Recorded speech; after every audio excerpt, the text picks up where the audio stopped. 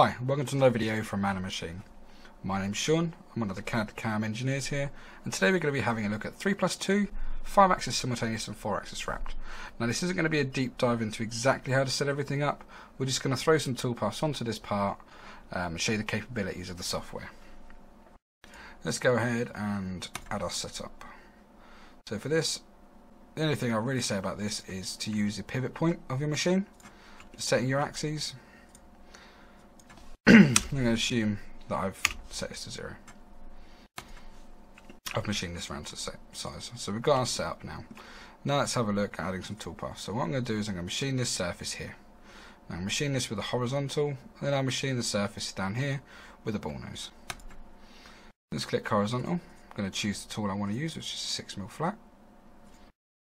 Now the only thing I need to do is turn on my tool orientation and I always choose the surface I'm going to be machining just to make sure that the tool is normal to that surface. So I'm going to choose this surface here. Come over to my heights, and I'm going to choose, when using horizontal I like to use my heights to determine what parts of the model I want to be machining. So I'm going to say don't go any lower than this, which means it won't machine this face down here.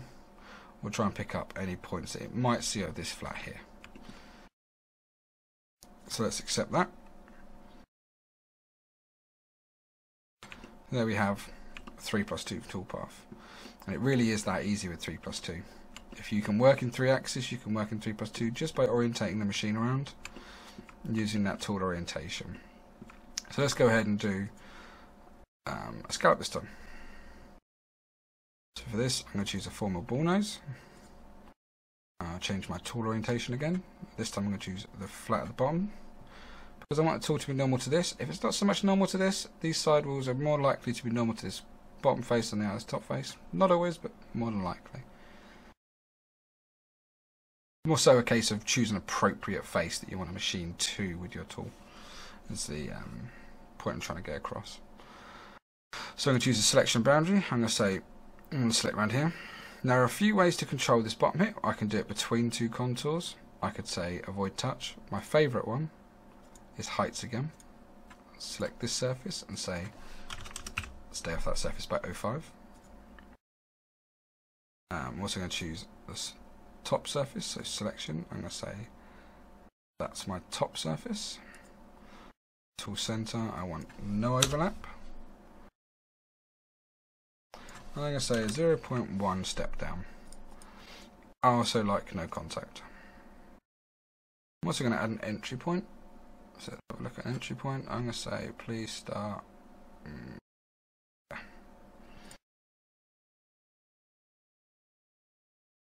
As you can see, we've got quite a nice toolpath here.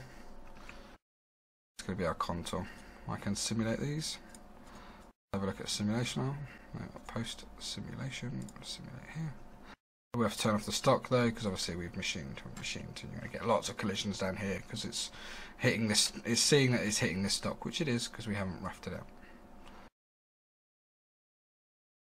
Let's go ahead and play that. As we can see, our model should be set in the machine this way. It's tipped it up and it's now machining it in a 3+2 capacity. As you can see, there's our facing. Let's skip along that.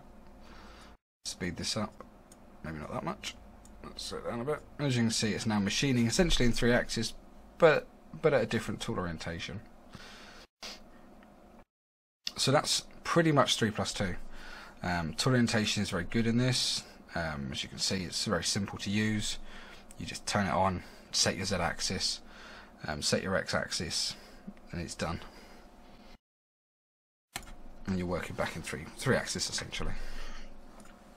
Now let's go ahead and add a 5-axis toolpath. So not really a lot to do. So I've got this chamfer here that I can do a 5-axis simultaneous. I mean, just do it with a chamfer tool or a spot drill, but for this instance we're going to do it with an end mill. So let's click swath and go into my tool, and I'm going to choose this 4mm end mill. In my geometry tab, it's asking for some surfaces. Now there are a few ways to do this. We can do it with contours, surfaces, faces. Contour pairs are manual. Contours on faces is default, and I like the default because it is very simple to use. Click a surface, and it will try and join up the rest of the surface you want it to join up to, which is pretty much what we want it to do. If we wanted to just do just that surface, I would use contours, and then just do contour pairs and edit the contours.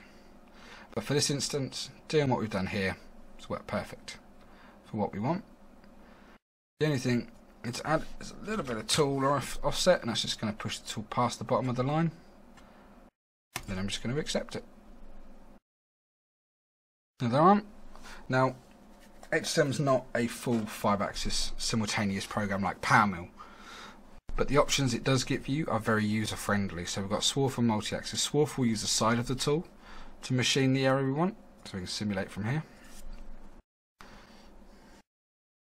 See, my tool's not quite long enough, but so it's using the side of the tool to machine this. And let's offset that tool. Multi-axis contour will use the tip of the tool and machine from those you can see from the image that's popped up. We use the tip of the tool, so when doing like scribe lines or something like that, you'd use 5-axis contour. When doing chamfers or sidewalls and stuff where you want the tool to be sideways cutting with the side of the tool, then we use Swarf. So there's not a lot of 5-axis toolpaths, but they're very easy and very simple to use. Very good for what they are. Very easy to set up a Swarf toolpath in HSM in comparison to some other 5-axis CAM programs that I've used. So now let's have a quick look at 4-axis wrapped, and we'll do a drilling and we'll pattern it around as well, because it's essentially the same as 4-axis. So let's go ahead and look at 4-axis wrapped. So I'm going to use a 2D contour for this. I'm going to pick the tool, which is this formula flat. Now in my geometry, I now want to say it's a wrap. So using tool orientation, and I'm going to say it's a wrap toolpath. So it's now asking me a cylinder. Now wrapped currently only works around cylinders, so we have to choose either like a cylinder to rotate around. So I'm going to choose the surface that I'm going to be machining, because that is a cylinder, and then I'm going to choose my contour. And as I choose my contour, you'll see the contour wraps around. Now if I turn off this, it sort of thinks that's what you're trying to do, but it can't do it without the wrap cylinder. Turn this off, it's a line. Turn on wrapped, it's like, I think this is what you want to do. Is this the cylinder you want? You click it and it says, okay, yep, I know what you want to do now. A little bit deep divey again, but it's fine. My pass is fine, I'm not going to change anything else. Just going to accept it.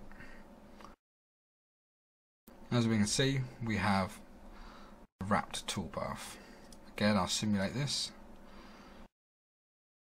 As we can see, the tool is now, it's a bit quick, we'll turn it down a bit. The tool is now going to follow along the flat of the actual surface we've chosen and the contour we've chosen as well. So it's now wrapping that toolpath around that. And again, obviously you could use this on a 5-axis machine or even just a 4-axis machine. So there it is wrapped. Now the last thing, we're just going to drill this hole and we'll pattern it around to show you the fact that we can pattern around a 4-axis as well. So we'll click drill. Fortunately I haven't done this drill, it's a 5.1. Geometry, we're going to use tool orientation this time. Select it, check our Z, flip our Z. Select our hole. We can see that we've got our toolpath. We're just going to drill it for now.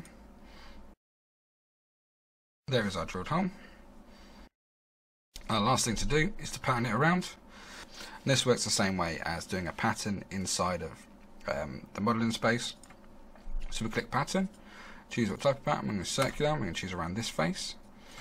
I happen to know it's -200, and there are 5 holes. Let's accept that.